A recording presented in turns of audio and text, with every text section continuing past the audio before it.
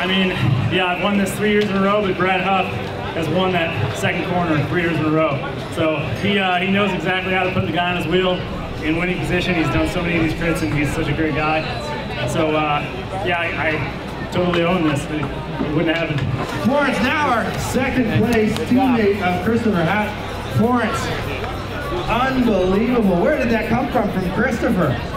I have no idea. I knew it was strong, but then he goes balls out from the start. Wow, that's an incredible ride. I hope he would stay away the entire race. I think he definitely earned it today. Yeah, he's a beast. But take us through that last corner. Well, yeah, I was first on Eric's wheel, and then Brett took out, and I got a little gap between us, so I couldn't really sprint against him. I'm a bit sad about it, but well, that's bike riding, right? I should stay on. So he deserved it, he was strong. Yeah, we've been pretty close all week, but to finally crack the podium here at Gastown with these huge crowds is obviously a very special feeling. So I think, yeah, Silver's pretty happy about this podium here. Talk us about the tactic. I saw Ryan Roth up there, some of the riders who were helping in the last bit of the race.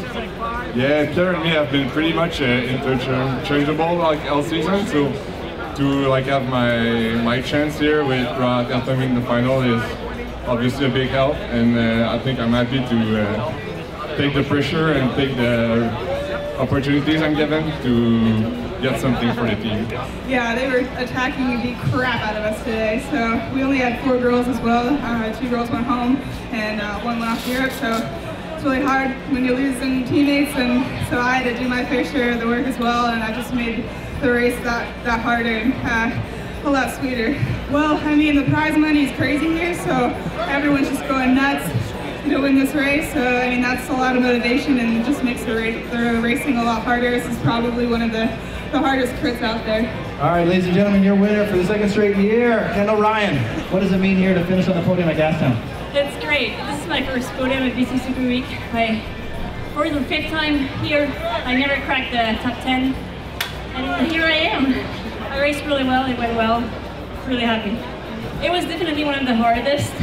Yeah, every team were very aggressive, and I think it was good for me.